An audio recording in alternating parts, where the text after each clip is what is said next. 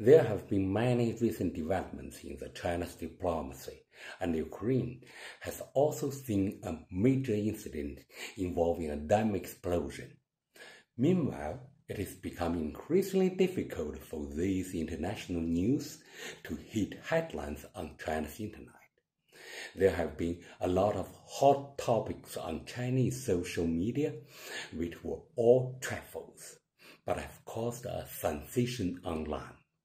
For example, at a school cafeteria, students said they found a mous's head in the dish, but the school authorities said it was a duck neck, which caused quite a stir. I'm afraid foreign reporters stationed in China do not know how to report to the outside world. What I want to say is that the Chinese people are accustomed to the containment strategy launched by the US. In the eyes of the general public, the country has developed the ability to deal with challenges.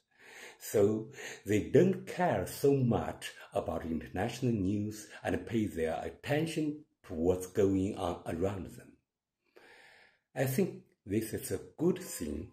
It means that the Chinese government can deal with international issues in a more professional manner and be less constrained by domestic public opinion.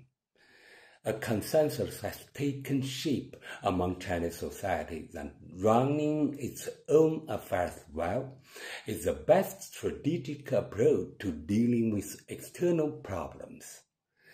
The current situation is that everyone is more focused on domestic affairs and more concerned about how to improve social governance and how to promote economic growth.